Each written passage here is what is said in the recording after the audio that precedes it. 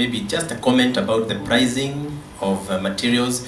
We may not be able to do anything much about pricing at the moment because it's an issue of tax.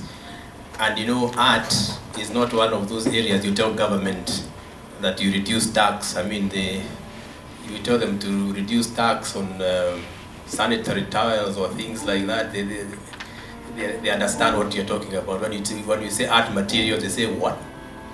You know, so it is not like it appeals very much because of the nature of understanding also of what art is all about.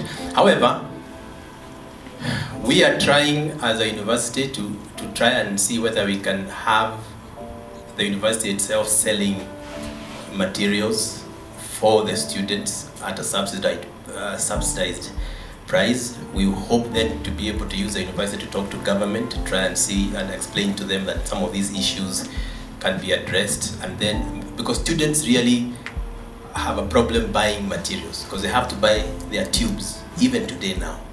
In our time, we used to get them. All that has changed. So you can imagine students, and he's one of them, they are grappling with how to buy, you know, that paint for 500 shillings a tube, white for 1,500 shillings and so on. So it's a big problem, but we're trying to see how we can address it.